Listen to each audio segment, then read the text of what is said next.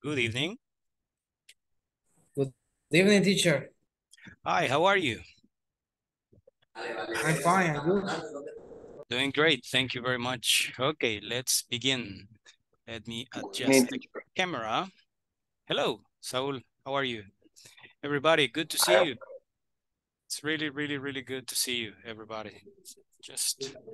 Okay, let's begin. Good evening, teacher, my friends. Hello, Maria Magdalena. How are you? Good evening. Hello. Good evening, Oscar. Good evening, teacher. Good Good evening. evening, Jose Benjamin. Hi, everybody. Okay. Good evening, teacher. Hello, Edith. Okay, there are 8 students right now. Okay, we have to begin. I'm going to share the screen with you. Voy a compartirles la pantalla.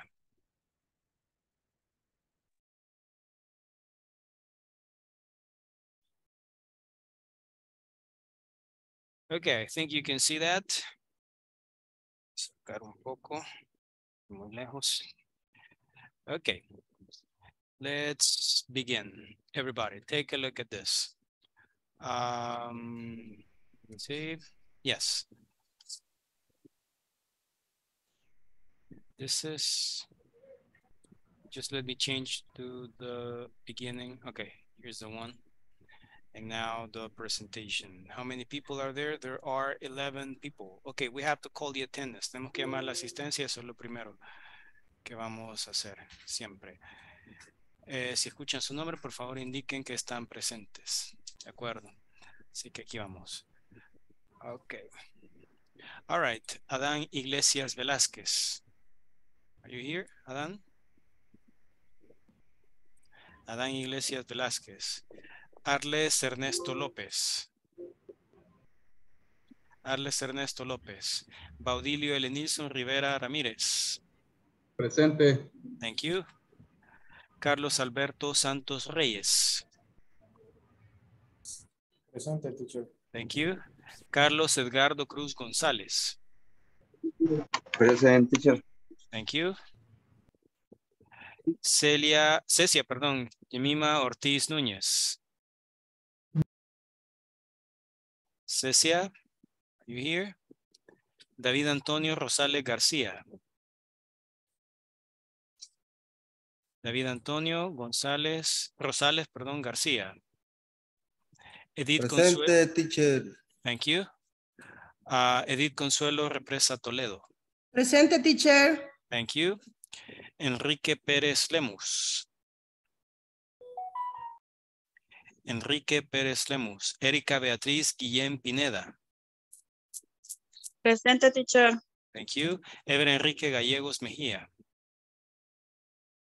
Presente, teacher. Thank you very much. Ever Francis Albayero.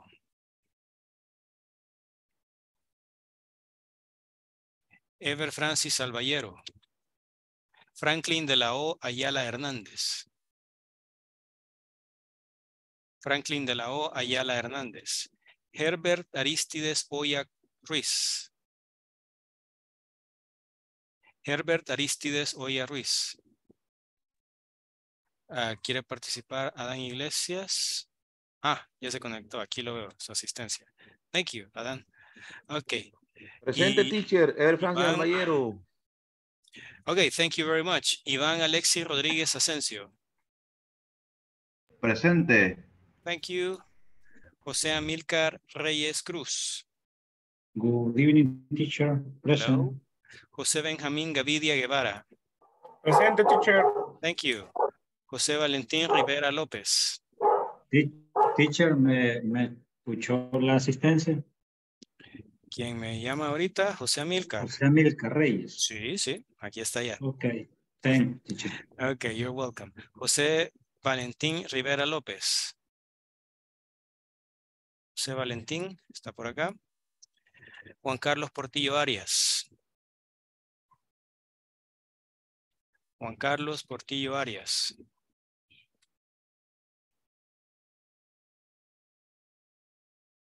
Juan Francisco Arrazábal Calderón. No tiene audio, pero ahí está conectado, señor. Está conectado. Quiero ver. Teacher, perdón, ahí la interrupción. Dígame. Ever Francis Alballero, ahí tuve problemas con activar el audio en su momento, pero aquí estoy Ok. presente. Ok, perfecto. Aquí le tomo su asistencia. Gracias. Ok, me dijeron Juan Francisco. Juan Francisco, aquí está. Ok, Juan Sí, pero tiene Francisco. problemas con el audio. Ok, perfecto. Bueno, gracias. Karen Yulisa Vázquez de Aparicio.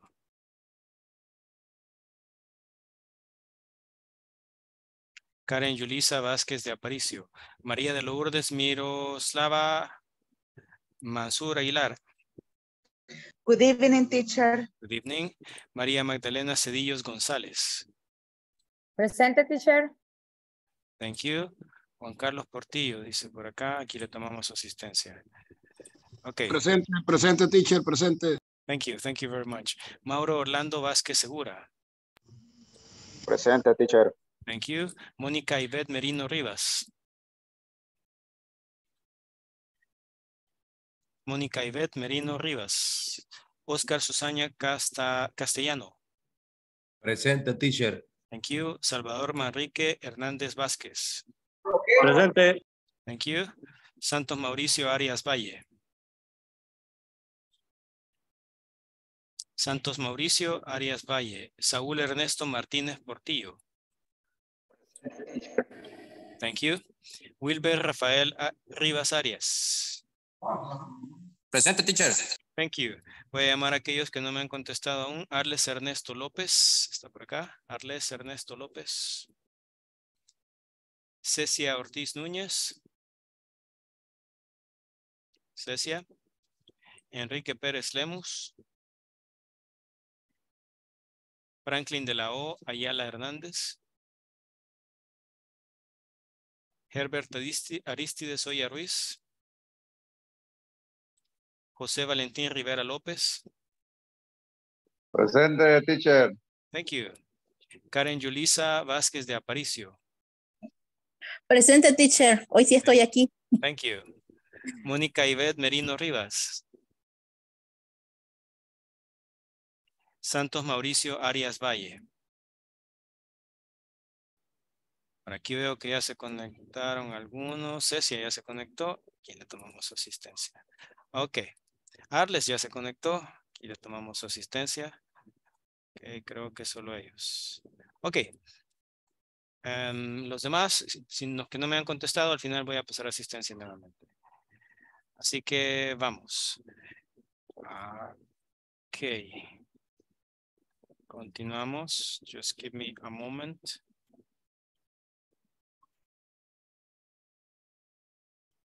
Just a second.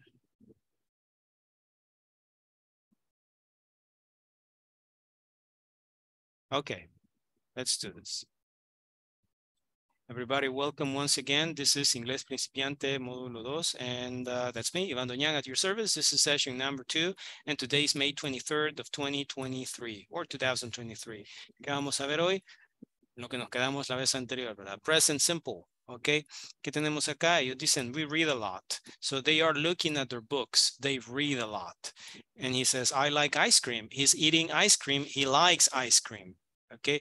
So this is present simple affirmative form. Okay, you have they read, he likes, I work, etc. This is the present simple tense. Okay, with the subjects I, we, you, or they, you need to use the verb in base form. Hay que utilizar el verbo en forma base. Like you say, I read, we like, you work, they live, watch, do, have. But when the subject is he, she, or it, you need to change it. For example, read becomes reads, he reads. Like becomes likes, like she likes. Work becomes works, it works. You have lives, watches, does, and has. You have to remember, he works, she lives, it rains, etc. Arles Ernesto, ya le tomamos asistencia. Muchas gracias. Examples, I work in an office, my brother works in a bank. Okay, Amanda lives in Houston, her parents live in Chicago. It rains a lot in the winter. And then you have, I have. In the case of the verb have, the form is has for he, she, it. he has, she has, it has. John has lunch at home every day. Lucia has 2 children. Okay, you can see it here. ¿Cuáles son las reglas? Okay, rule number 1, you have to add S to most verbs. La mayoría de verbos solo le agrega la S. For example, work becomes works. Live becomes lives. Read becomes reads. You add ES to verbs ending in S, Z, X, SH, CH, or O. For example, miss becomes misses. Fix becomes fixes. Finish becomes finishes. Watch becomes watches. Do becomes does. Go becomes goes. If a verb ends in a consonant plus Y, you have to change Y to IES. Okay, that's very important. Si termina en consonante y luego va la letra Y, entonces hay que cambiar ese Y por IES. Like study, you have consonant D and then Y, so studies. Try, consonant R and then Y, tries. Okay, very important. Let's see. Just a moment. Okay. And then the present simple, the use. Cecia, dígame. Perdón, en la imagen anterior, la última palabra no sé qué. Try. Try. Try es intentar o probar. Ajá. Así. Por ejemplo, si usted prueba cierta comida por primera vez, you try the food. O si intenta hacer algo, también try. So, the use of the present simple, you use it for facts, cosas que son ciertas, que son hechos, que son verdades. For example, I like big cities. Going to zoom in. Your English is good. You speak very well. Tom works very hard. He starts at 7:30 and finishes at 8 at night. The earth goes around the sun. We do a lot of different things in our free time. It costs a lot of money to build a hospital. Also, you use the present simple for habits and routines. Para hábitos y rutinas, actividades que se repiten con cierta regularidad, puede ser todos los días o puede ser al tiempo, pero si se repiten cada cierto tiempo, entonces caben en esta categoría. I take a shower every day. Yesterday, I took a shower. Today, I took a shower. Tomorrow, I will take a shower. And every day. So my friend and I go to the movies on Sundays. Todos los domingos va al cine. Okay, she has a cup of tea at 4 every afternoon. Sam never eats breakfast. And we always walk to work. What are we going to do right here? This is your turn, okay?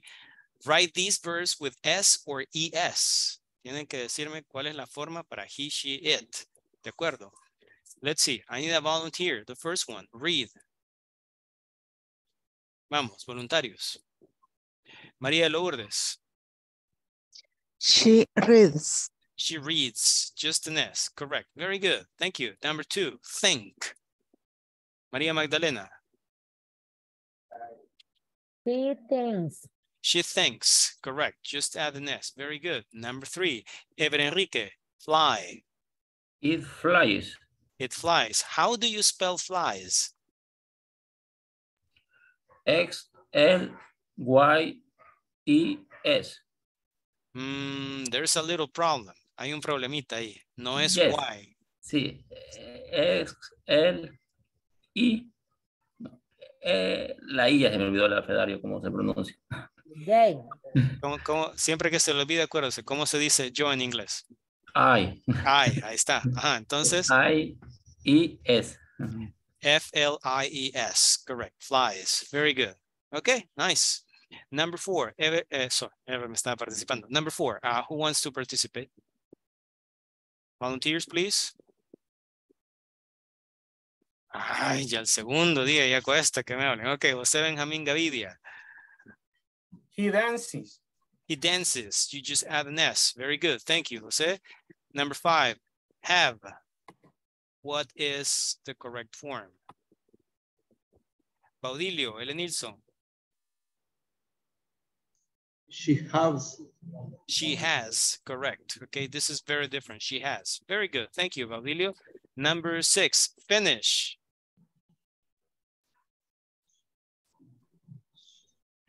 Who knows the answer? Finish. Raise your hand. Fácil. Saúl Ernesto, and then Carlos Alberto. Saúl.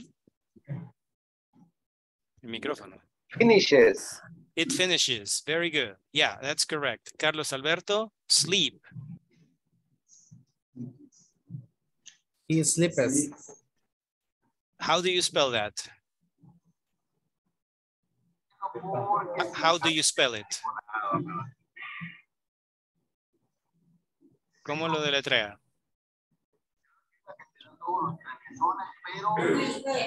S L. ¿Dónde estamos? S L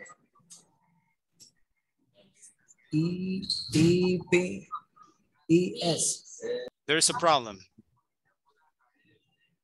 Hay un problemita ahí. Vamos a ver. ¿Qué nos dice Adán Iglesias?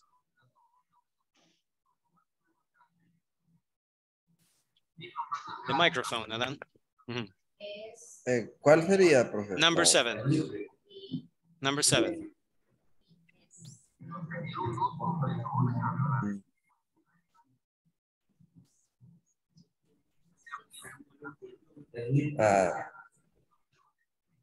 Arno ahí. Okay, no problem. Okay, who can help us with number 7? ¿Quién nos ayuda con la número 7? Café les voy a dar para que... Audilio, Elenilson. Compañeros, solo les quiero pedir, siempre recuerden, si no están participando, microfonito desactivado, por favor. Okay, Baudilio, what is it? He sleeps. Not really, it's different. It's a bit different. Okay. Ajá, María de Lourdes. He sleeps. He sleeps, okay. Just that, solo se le agrega la S y nada más, ok. Regla general, solamente agréguele una S al verbo. En caso, por supuesto, que terminara en S, Z, X, SH, CH o O, entonces sí, lleva IS. O si va consonante en Y, entonces hay que cambiar Y por IES. Caso contrario, a menos que sea el verbo have, que es has, tiene su propia forma. A los demás verbos agréguele la S, nada más. Okay, so what about number 8? Adán Iglesias, you want to participate? She lives. Okay, Lives. she lives. Okay, good. She lives. Thank you, Adán. Number 9, Carlos.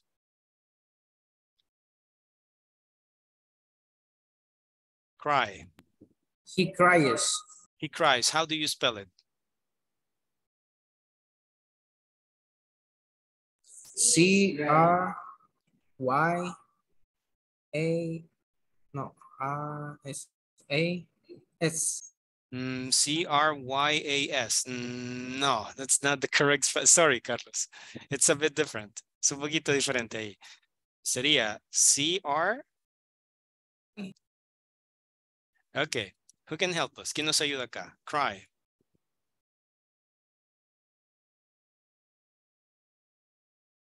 Veamos. Tratemos de participar.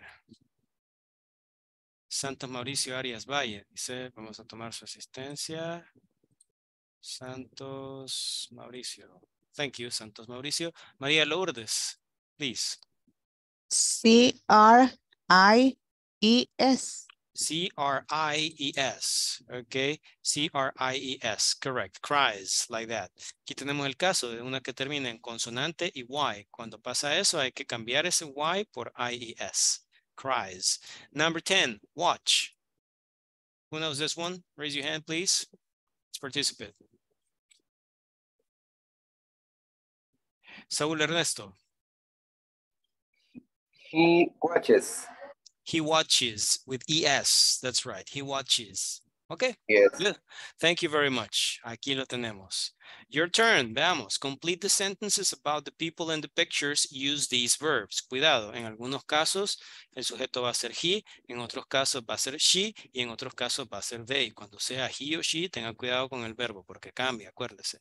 So, complete the sentences about the people in the pictures. Use these verbs. The verbs are eat, go, live, play again, and sleep. Play está aquí tachado porque es el ejemplo. My piano, dice él. Entonces, he plays the piano. Siempre el sujeto va a ser he, she o va a ser they, ¿verdad? Number 2, ¿qué dicen ellos? Our house. ¿Cómo sería en este caso?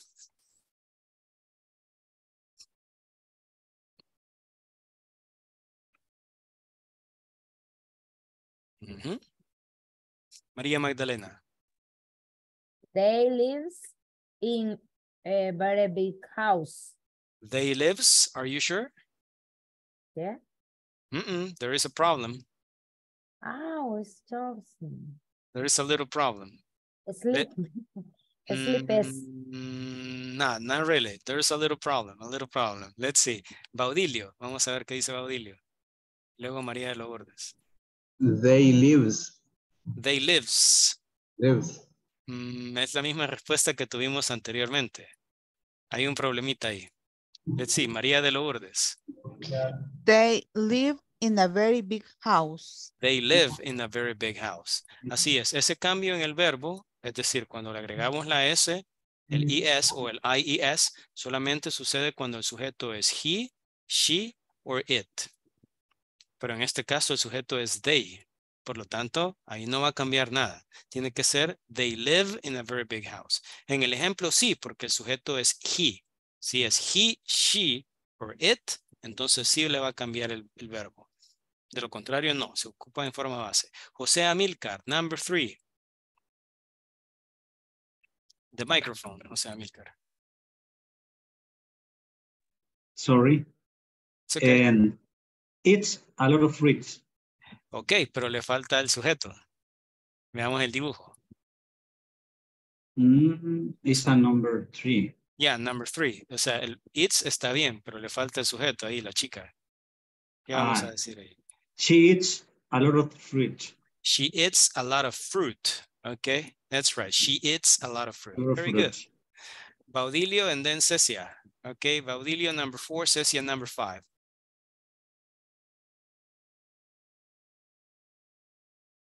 Baudilio, ¿estamos por ahí? He plays. Can you repeat? Can you repeat? ¿Puedes repetir? He play. He play. Hay un problemita ahí.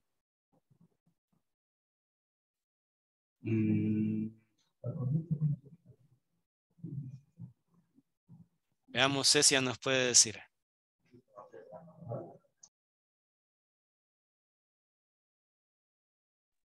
He plays tennis. He plays with an S. Ok, he plays tennis. Ahí está, ¿verdad? Como el sujeto es he, entonces hay que cambiar el verbo. He plays tennis. Ok, good. Thank you. José Benjamín, number 5. They say we love movies. So?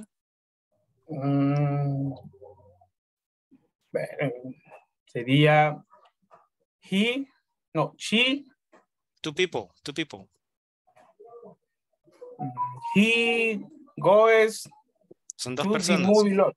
Son dos personas. Serían they. Ajá. They goes to the movie lot. Cuidado ahí. El sujeto es they, por lo tanto, they. No, tranquilo, veamos, acuérdense. Sí. El cambio en el verbo solamente sucede cuando el sujeto es he, sí, cuando es she o cuando es it. Sería they go Así to es. the movie a lot. They go to the movies a lot. Así es. Thank Ok, you're welcome. Franklin de la O dice que ya está por acá. Vamos a ver, Franklin de la O. Thank you. Ok. Y Santos, sí, ya lo había tomado la asistencia. Ok, thank you. Number 6, 7 hours a night. Who knows? José Amílcar.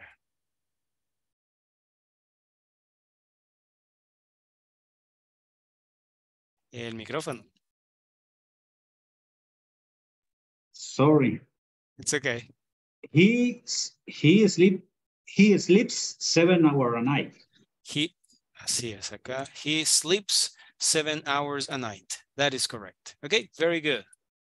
Así es. Fíjense acá, solamente los sujetos he, she, no hay ninguno que lleve it, pero los que llevan he y she son los que llevan el verbo modificado. En el caso de they, no. Verbo en forma base. They, verbo en forma base. Acuérdense siempre, ¿verdad? La fórmula es esta. Si el sujeto es I, we, you or they, el verbo en forma normal, sin ninguna modificación. Si el sujeto, perdón, es he, she o it, entonces sí hay un cambio. Ok, next exercise. Vamos a hacer varios ejercicios porque necesitamos práctica. Veamos. Cecia. Es que veo varios verbos nuevos que no me puedo. Ah, ok, no hay problema. ¿Cómo cuáles? Lot. A lot. A lot no es un verbo, más bien significa mucho. So, they go to the movies a lot. Ok, dicen ellos, we love movies, nos encantan las películas, a cada rato van. Entonces, they go to the movies a lot, mucho. That's the meaning of a lot. Gracias. Okay. The next one, complete the sentences, use these verbs. Okay. Ahora aquí, mucho cuidado, ¿verdad? Aquí no hay dibujitos, así que nos vamos a ir por el contexto de las mismas oraciones. Pero tenemos que también ver que tengamos claro el significado de cada uno de esos verbos. El primero es boil. Boil means hervir. ¿Ok? O llegar al punto de ebullición, ¿verdad? Eso es hervir, boil. Luego close, you know close, cerrar. ¿Ok? Cost, costar, estamos hablando de dinero. Cost aparece de nuevo. Like, significa gustar o gustarle. ¿Ok? O también caer bien, eso es like. ¿Ok? Si alguien le dice a usted, I like you, no necesariamente le está diciendo me gusta, puede estarle diciendo me cae bien. ¿Ok? Sí que tenemos like.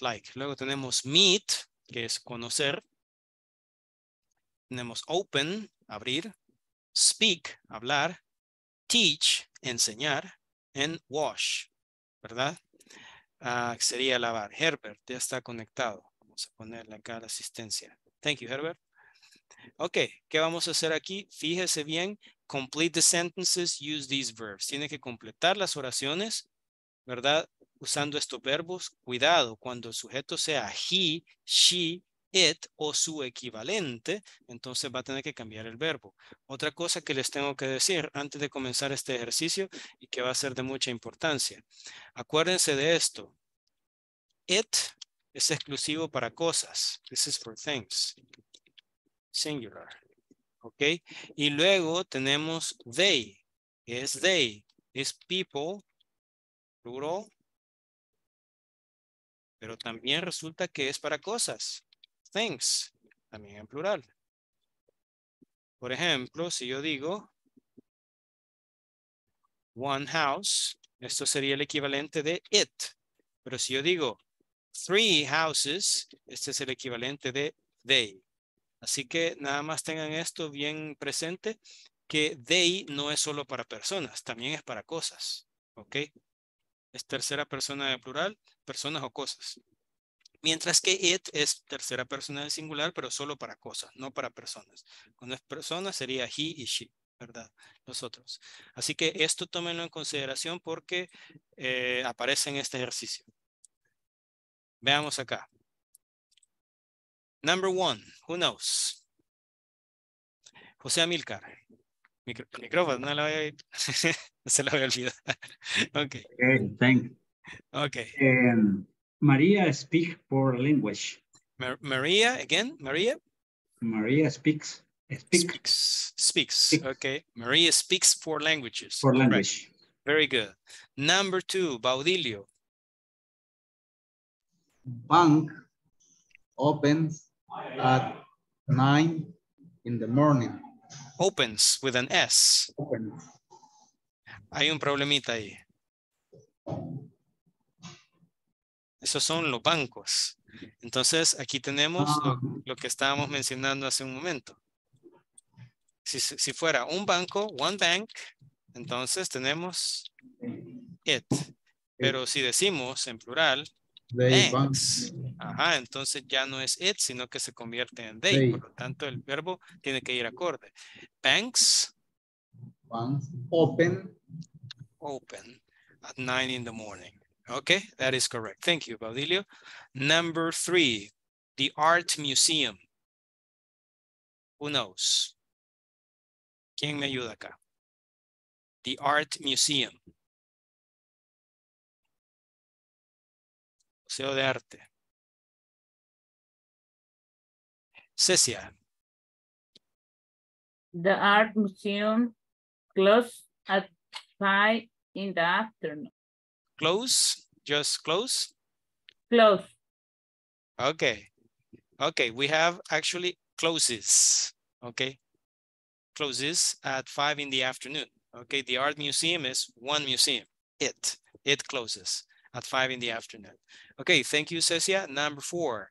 Who knows the answer? Jessica is a teacher. She...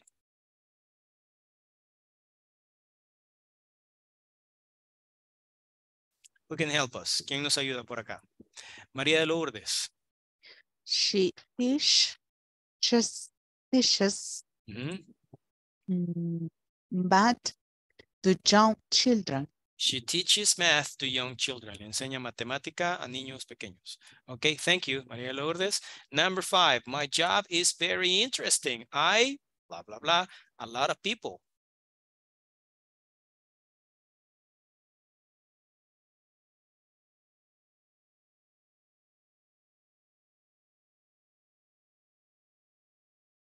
María de Lourdes. My job is very interesting. I meet a lot of people. I meet a lot of people. Correct. Very good. Thank you. Number 6, Mike's car is always dirty. He never...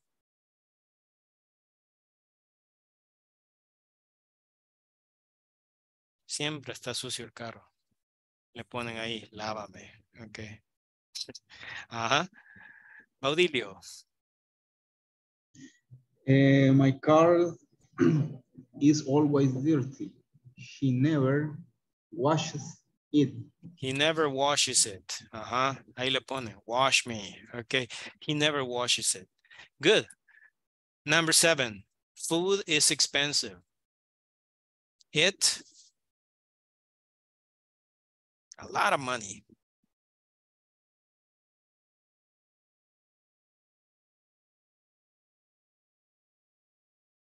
Who knows the answer? Carlos Alberto. It costs a lot of money. It costs a lot of money. Okay, with an S. It costs a lot of money. Good, thank you. Number 8, shoes are expensive. They...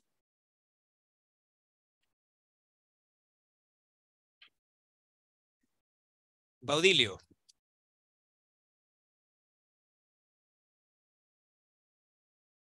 Por error la levanté, teacher, sorry. Or just tú. Okay, ¿Cómo sería ahí? Shoes are expensive. They cost a lot of money. They cost a lot of money. ¿Va? Okay, shoes are expensive. They cost a lot of money. Thank you. Number 9. Okay. Who knows? Water.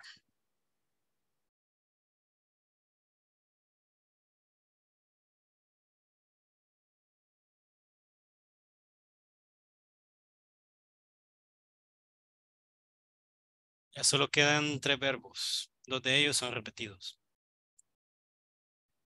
María de Lourdes. Water boils at 100 degrees Celsius. Yeah, water boils at 100 degrees Celsius. Okay, el agua hierve a los 100 grados Celsius.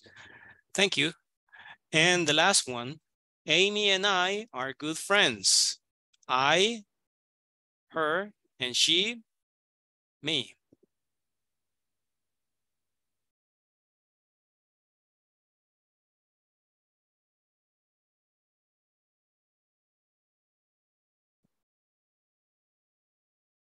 Carlos Alberto.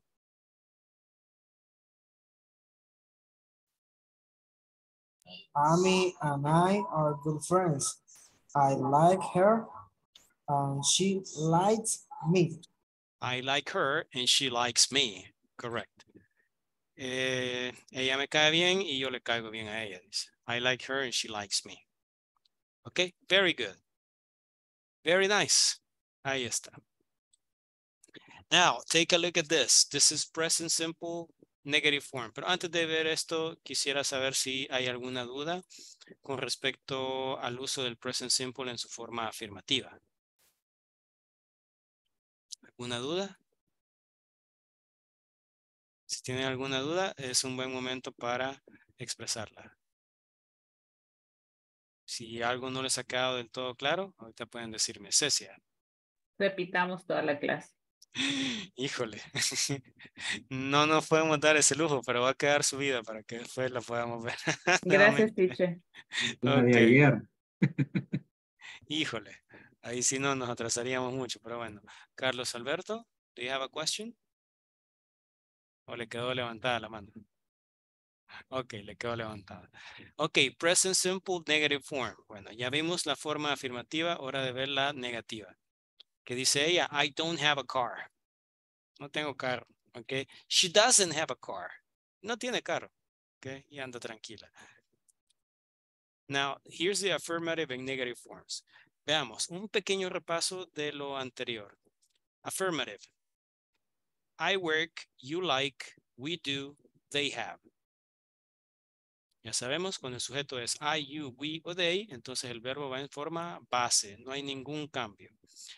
La cosa es cuando es he, she o it, hay cambio, ¿verdad? He works, she likes, it does, it has, etc. Eso es lo que vimos ayer y lo que hemos visto hoy. Ahora, fíjense bien todos en esto. Negative form. Este es el negativo. ¿Cómo va el negativo? Usted tiene que utilizar un auxiliar. El auxiliar que se utiliza en present simple es do. Ese es do. Para he, she, it es does. Ahora bien, si usted quiere hacerlo en forma negativa, va a utilizar don't. Don't. Cuando el sujeto es I, you, we, or they. I don't. You don't. We don't. They don't. Don't es la forma contractada de do not. Si el sujeto es he, she, or it, entonces usted va a utilizar doesn't. Doesn't es la forma contractada de does not. Así que usted dice he doesn't, she doesn't, it doesn't. Permítanme un momento acá. Parece esto con un signo de interrogación. No tendría que ir.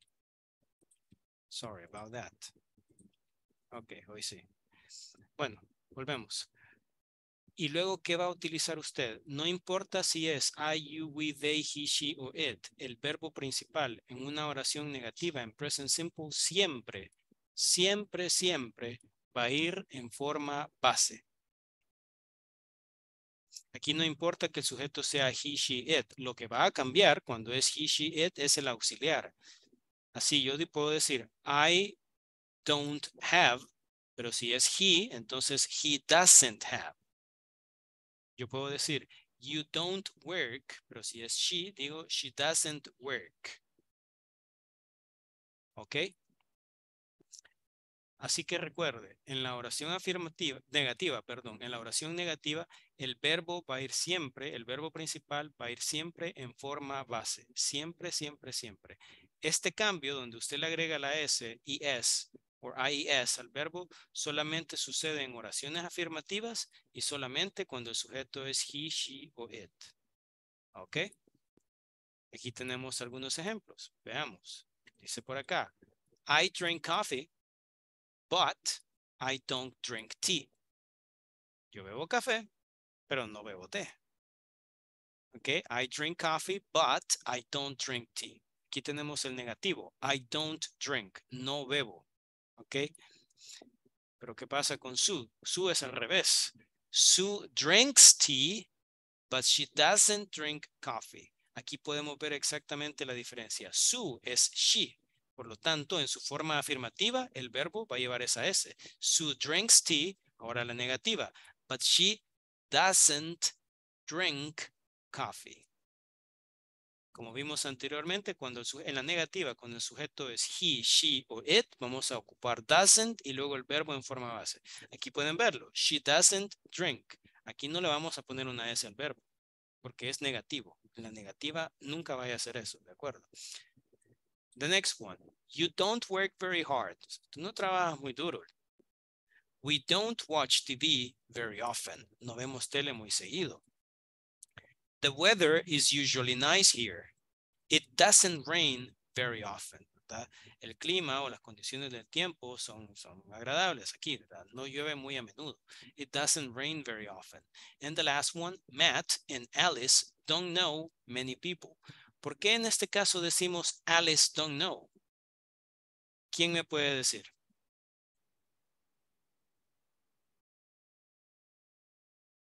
¿Por qué decimos ahí Alice don't know y no Alice doesn't know? Cecia. No sé, digan. No, hombre. María de Lourdes. Porque el sujeto es they. Así es, cuando decimos Matt and Alice, el sujeto es they. Si solo fuera Matt, sería he. Entonces sí tendríamos que decir Matt doesn't know. Si solo fuera Alice, entonces sería she. Ahí tendríamos que decir Alice doesn't know. Pero cuando decimos Matt and Alice, ya van dos personas, por lo tanto es they. Matt and Alice don't know many people. Así funciona. De nuevo, ¿verdad? Matt and Alice es el equivalente de they. Y como con they ocupamos don't, aquí va. Matt and Alice don't know many people. Aquí tenemos la ilustración. Sue drinks tea, but she doesn't drink coffee. ¿Ok? Remember, siempre recuerde, ¿verdad? Con el sujeto I, you, we, and they ocupamos don't. For example, I don't like football. Con he, she, it, vamos a ocupar doesn't. He doesn't like football. And you have 3 examples. Tenemos 3 ejemplos. I don't like Josh. Dicen, no me agrada Josh. I don't like Josh and Josh doesn't like me. ¿Ok? Y yo no le agrado a él, ¿verdad? Josh doesn't like me. Hablando de like, por cierto, hay algo que tenemos que clarificar acá. El verbo like puede ser un poquito confuso para nosotros porque nosotros decimos X persona me agrada, me cae bien, ¿verdad? A mí. ¿Ok? Pero en inglés se dice como si fuera al revés prácticamente. I like, y usted dice el nombre de la persona, X persona, ¿verdad? I like, o sea, a mí me gusta esta persona o a mí me agrada esta persona. ¿Ok? Así que tengan un poco de cuidado ahí, ¿verdad? Cuando yo digo en este caso, I don't like Josh, quiere decir a mí no me agrada Josh. Josh no me cae bien, no me simpatiza. And Josh doesn't like me, ¿ok? Y a Josh no le caigo bien yo, ¿verdad? Sí sería. I don't like Josh and Josh doesn't like me. The next one, my car doesn't use much gas. Motor pequeño, ¿verdad? No ocupa mucha gasolina. So my car doesn't use much gas. Sometimes he is late. A veces llega tarde. Sometimes he is late. But it doesn't happen very often. ¿Ok? No sucede muy a menudo. Happen, suceder, ¿verdad? O pasar. Sometimes he is late, but it doesn't happen very often. Aquí está el dibujo, que es el mismo ejemplo. Acuérdese también, no estoy dando información nueva, es lo mismo que mencionamos acá, que utilizamos don't y doesn't más la forma base del verbo. Siempre, siempre. En la forma negativa, usted siempre va a utilizar la forma base del verbo. We use don't and doesn't plus the base form of the verb. Por ejemplo, I don't like to wash the car. I don't do it very often. Aquí se me fue un poquito la piscucha porque no le di el color que tenía que darle. Ok, ahí está. I don't like to wash the car. I don't do it very often. Ok. Después de don't va el verbo like, forma base. Después de don't, de aquí otra vez va el verbo do, en forma base.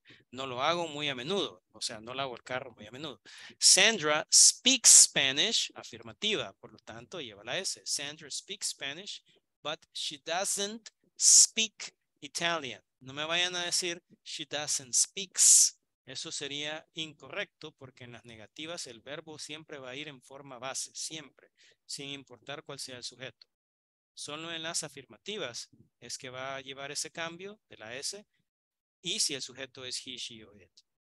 Bill doesn't do his job very well. O sea, Bill no hace su trabajo muy bien, un poquito mediocre. Maria doesn't usually have breakfast. Ok, María normalmente o usualmente no desayuna. That's the negative form. Antes de continuar, quisiera saber si existe alguna duda. José Amílcar. Yes, teacher. Repeat, please, the pronunciation. Sandra speak Spanish. Okay. Sandra speaks Spanish, but she doesn't speak Italian. Okay, thank you. You're welcome. Any questions? ¿Alguna duda? Consulta, pregunta. Es un buen momento porque ahorita vamos a ejercicio ya.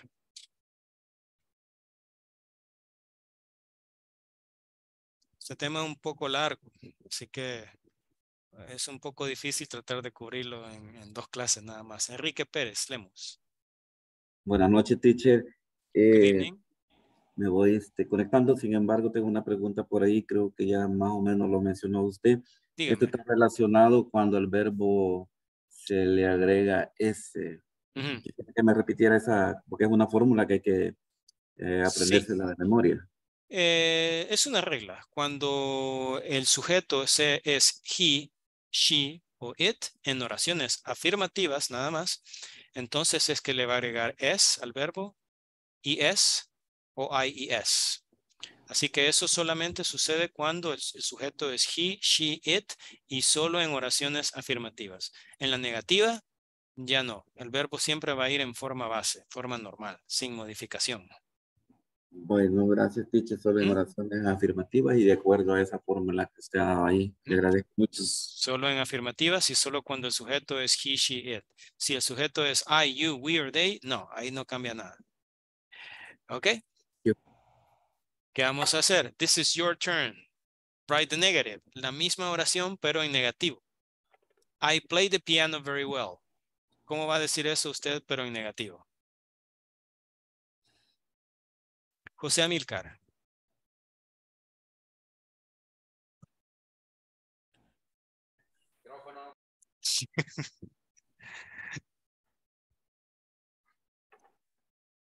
Sorry. Don't worry. I play the piano very well. Al revés. I don't Ok. No es play don't. Sería al revés, ¿verdad? I don't play the piano very well. I don't play the piano very well. Thank you, José Amílcar. Cecia Ortiz. Number 2. Anna plays the piano very well. Anna doesn't play the piano very well. Cuidado. Anna doesn't. No, it doesn't. Sí, sí, it doesn't. Sí, it doesn't. Pero sería doesn't y luego el verbo. Doesn't play the piano very well. Anna doesn't play the piano very well. Okay, very good. Anna doesn't play the piano very well. Enrique Pérez Lemos. They know my phone number. Teacher number 3. They don't know my phone number. They don't know my phone number. That is correct. Thank you, Enrique. Good. Number 4. We work very hard.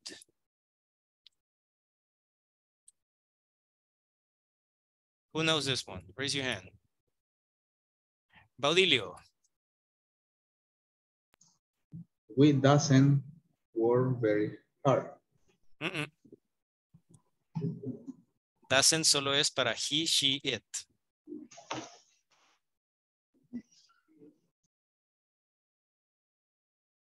Con los demás sujetos vamos a utilizar don't.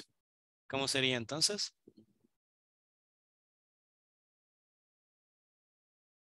¿Quién nos ayuda por acá? Enrique. Y luego Erika. We don't work very hard. We don't work very hard. Okay, that's correct. Thank you, Enrique. Erika Beatriz Guillén. Mike has a cat. Mike doesn't have a cat. Mike doesn't have a cat. Así es. Fíjense acá, ¿verdad? La afirmativa es Mike has, pero el negativo, Mike doesn't have. El verbo vuelve a su forma base original, ¿verdad? Correct. Thank you.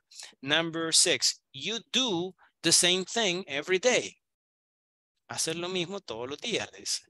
You do the same thing every day. What's the negative form?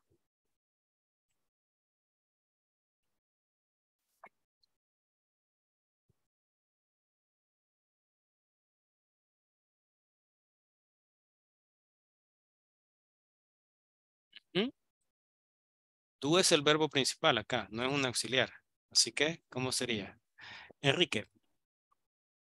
Teacher, sería you don't do the same things every day. You don't do the same thing every day. Así es. You don't do. Correct. Very good. Thank you. María de Lourdes, number 7. Robert likes rock music. Robert doesn't like rock music. Robert doesn't like rock music. That's correct. Very good. Thank you. Number 8. My parents live in San Francisco. Who knows the answer? Raise your hand.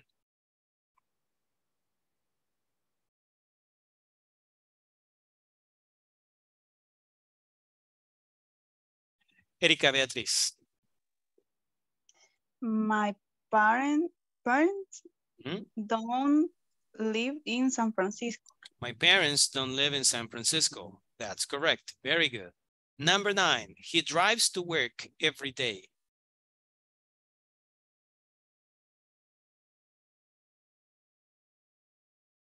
He drives to work every day. Cecia.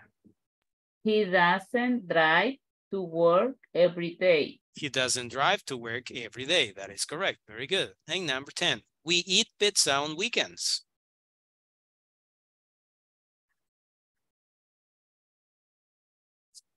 María de Lourdes. We don't eat pizza on weekends. We don't eat pizza on weekends. Correct. Great. Muy bien. Ahí está. Les voy a pasar esto antes que se me olvide. Quiero ver esto, ya lo habíamos visto. Estos son los ejercicios. Les voy a pasar esto. Vamos a ver. Negative form.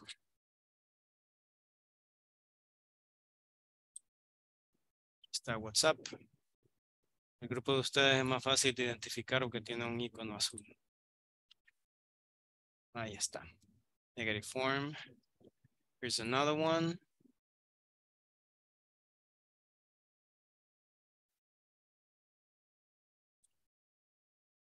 Ahí está también. Okay, good.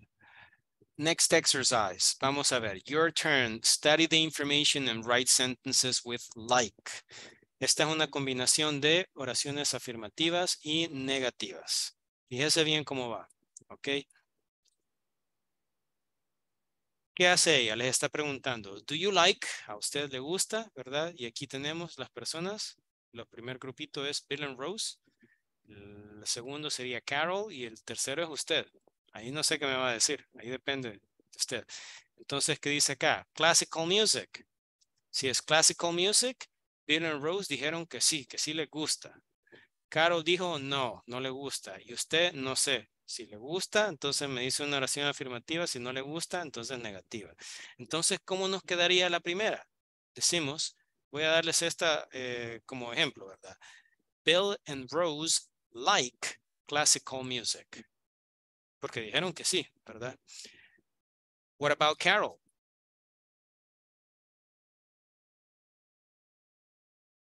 ¿Cómo sería? Carol dijo que no, así que Carol. Ever Enrique. Y luego María de Lourdes. Carol doesn't like classical music. Good. Okay. Carol doesn't like classical music. Okay, good. And you, Maria de Lourdes, do you like classical music? Yes, I do like. Yes, I like classical music. Okay, I like classical music. Casualmente tengo la misma respuesta. Okay, I like classical music. Okay, good. Si a usted no le gusta, entonces la respuesta sería I don't like classical music, ¿verdad? Yo puse esa porque a mí sí me gusta, la verdad es que sí. Okay, number 2. Bill and Rose, veamos. La segunda, do you like boxing? Okay, Bill and Rose said no. Carol said yes. Okay, and you? I don't know. Okay, boxing. Okay, so number 2, who knows the answer, please? Bill and Rose. Cecia. Okay. Bill and Rose don't boxing. Le falta el verbo. El verbo siempre es like, en este caso. Está hablando de lo que le gusta. Bill and Rose don't like boxing. Bill and Rose don't like boxing. Okay, good. Thank you. Cecia? Carol said yes. So, who knows? Ponémonos que ya se nos acaba la clase. Wilber. And then Erika Beatriz. Okay, Carol liked the boxing. Again, please, Carol. Carol liked the boxing. Hay un problemita con el verbo ahí. Afirmativo. Like. Like. Ahí nos falta algo. Una letra. La S. Así es. Entonces sería Carol. Likes. Pero no es likes, sino likes. Likes. Likes the boxing. Carol likes boxing. She likes boxing. Affirmative sentence and the subject is she. So Carol likes boxing. Good. Erika Beatriz, how about you? Do you like boxing? I don't like the boxing. I don't like boxing. Okay. Well, lo mismo digo. I don't like boxing. Okay. And finally, horror movies. Bill and Rose said yes. Carol said no. And you? I don't know. Raise your hand, please. Bill and Rose.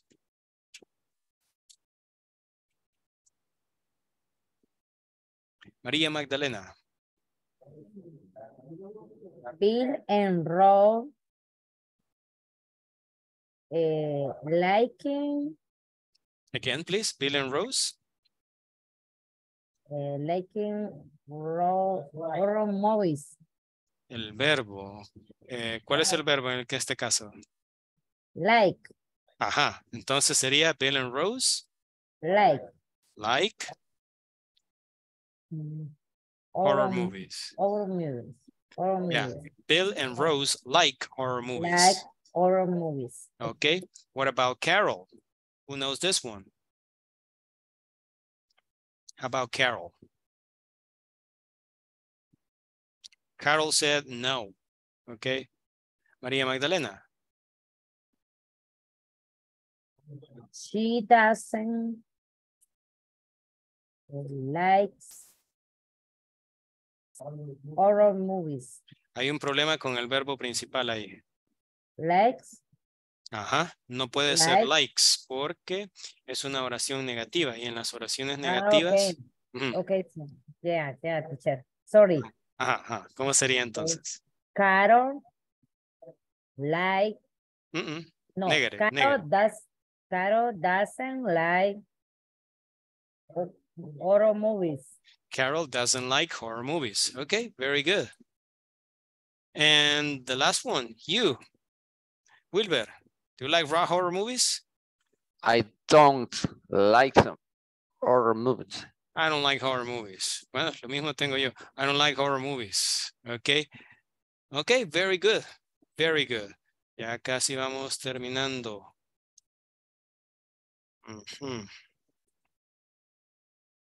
Ni un par de ejercicios más, pero van a tener que esperar hasta mañana.